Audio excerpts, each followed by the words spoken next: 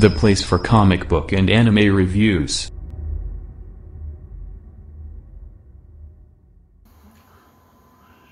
Hey there you guys, welcome to the Brandon Campbell 12 YouTube channel, place for all your comic book and anime reviews. And here's my review for Attack on Titan Season 3, Episode number 15. So this episode of Attack on Titan, we pretty much get more into the actual tie into Bertolt and Reina's past with Annie. And we learn a little bit more about, why they are attacking humanity. Even though we don't get, like, a full story, a full backstory to a reason why. There is this kind of, like, sense that, like, there are other Titans beyond the walls who are actually just normal people. And that for years and years and years, for generations even, these normal people have had to become Titans and attack the people inside the wall. It's just how it has been, how this world basically works, and how it has worked for a long period of time. And that's kind of what you get a sense of in this episode, that this was a planned thing out for a long, long time. The end of humanity, if you will, but except it's not really end of humanity because there are human Titans. Titans are just human beings, and they will survive even if the people inside the wall all die, pretty much. And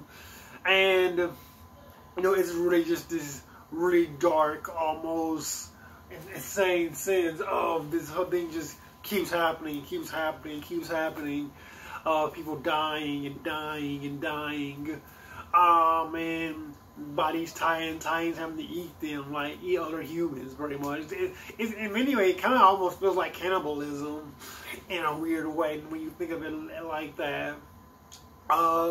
We see the scene of Marco. We see what happened to Marco in Attack on Titan when a character who, kind of died off screen in one episode, who we didn't really know that much about. We kind of see how he died, and we found out that, Bertolt and Annie and Rhino, they all killed him, pretty much. They fed him to a Titan, pretty much.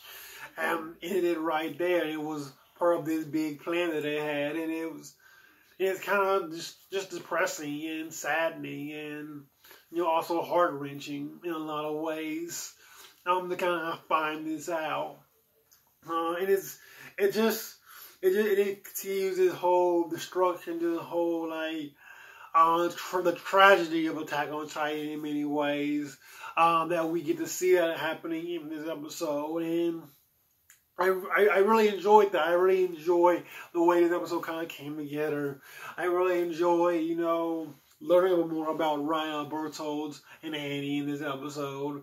I love the scene in which, Armin kind of faces off against Rhina, and Rhina kind of like says that, hey, all I want is for all you to die, basically, and that's kind of, and he tried to talk to them, he tried to get something out, but it didn't work, and that is a pretty depressing reality that they all have, and Ron becomes a close tie at the end of the episode, and so we're going to see how it all turns out. I hope that Bertolt is dead, by the way. Like, I really hope that Bertolt is dead.